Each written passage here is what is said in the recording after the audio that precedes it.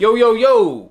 In this video, I'm going to talk to you about how to travel with your kitesurf equipment, how to get away with excess baggage fees, how to pack your ride engine harness. I've learned a lot about it over the years. It really makes a big difference between getting charged a fortune and getting away with it for free. So check it out, my top tips on how to travel with kite gear.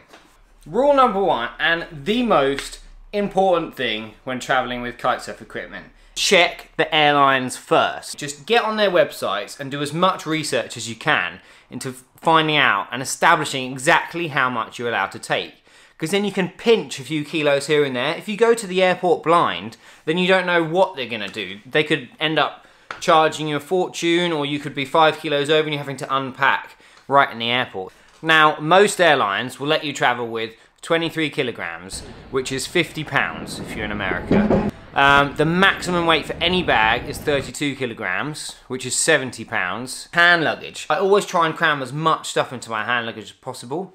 Pretty much every airline that I've ever flown with in the whole world, apart from EasyJet, let you take 2 items. Now that is a roller bag. Now, make sure obviously it fits in the airline dimensions, but this is like the standard size for a roller bag. I get so much stuff in this, like bindings, bars. In fact, yeah, again, I don't go anywhere without, is my ride engine backpack. This thing's amazing. It's got so many different pockets. And another really important thing is the clothes roller. Now, this ride engine roller has compartments either side. Now, I always make sure I've got at least 1, if not 2 kites in here, because your clothes are probably going to be about 10 kilograms, 25 pounds, which is about half your allowance in this bag. Each kite weighs around 4 kilograms. Again, that's about 10 pounds, something like that. So you can get at least 1, if not 2 kites in your clothes bag. And then last but not least is obviously the main event, the board bag. Now, I'm using one with wheels today. The wheels actually add a few more kilos, but obviously if you're like walking around in the airport, and it just makes it a lot easier. So depending on how strapped I'm going to be, I'll alternate between wheels and no wheels. Next up, really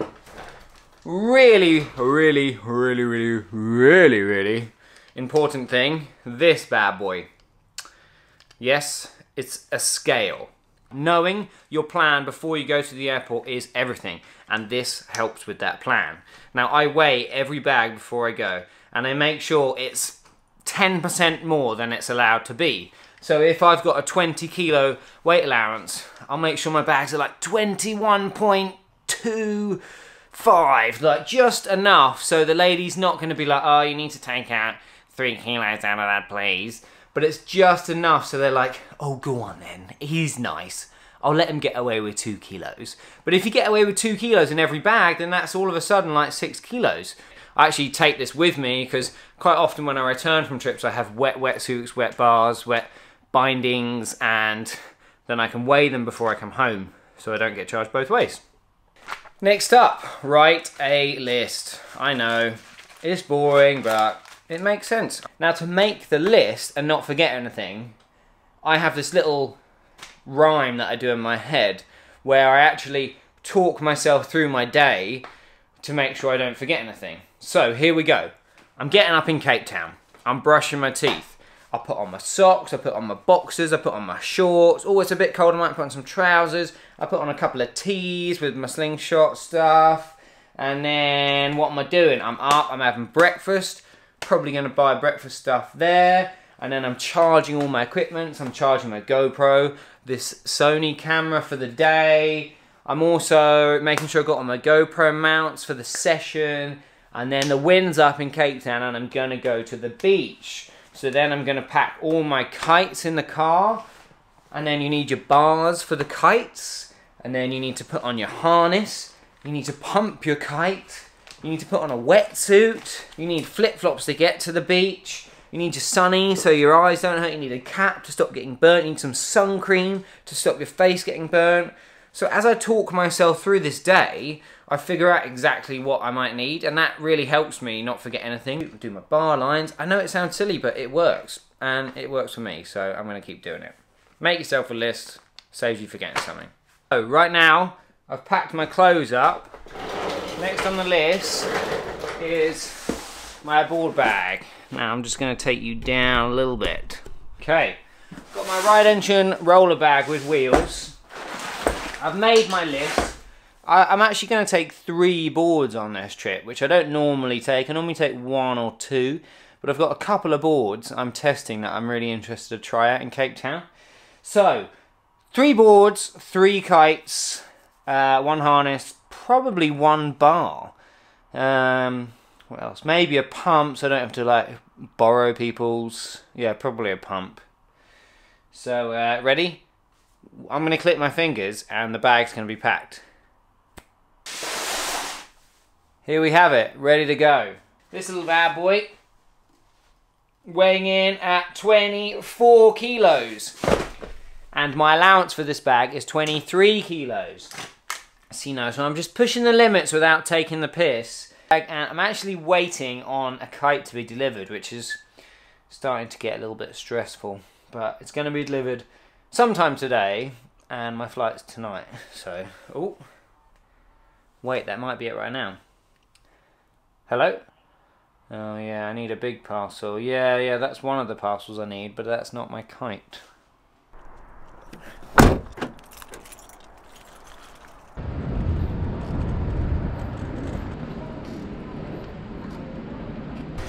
Right, so the other thing I do is make sure you get to the airport on time, leave a little bit of time to come over to the repacking area, and just double check your bags.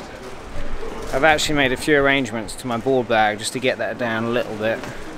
And the other thing, I just picked up my new ride engine harness. The delivery didn't come till right at the last minute, so I didn't have a chance to actually check it out, but check out this bad boy. Anyway, the other thing that I wanted to explain is how to travel with it. Because where it has a solid shell, it can be a bit of a pain. If you just stick it in your bag like that, you can see that, it's not going to work. So, one thing I always get asked is how to travel with it. So I'm going to show you, I'm going to pop this down right here. These ride engine compression bags help so much when you're traveling, because you need a bit of protection, but the normal kite bags are actually quite heavy. They can weigh up to a couple of kilograms each, and these can compress the kite down really small. So, packing your harness. Grab your harness, check out this new ride engine, looking real nice. Undo it and just place the kite inside the harness, like so. Get a knee into it, make sure it's nice and compressed. Pull the straps around the kite and tighten, like so. And then you're done. This is the most effective use of space.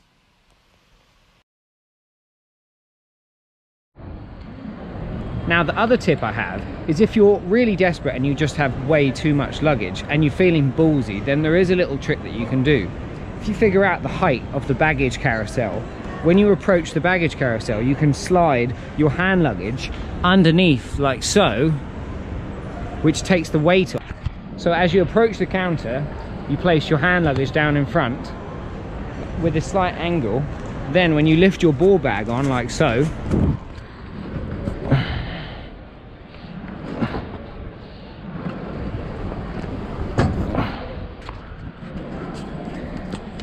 you slide your hand luggage underneath, taking most of the weight of the ball bag.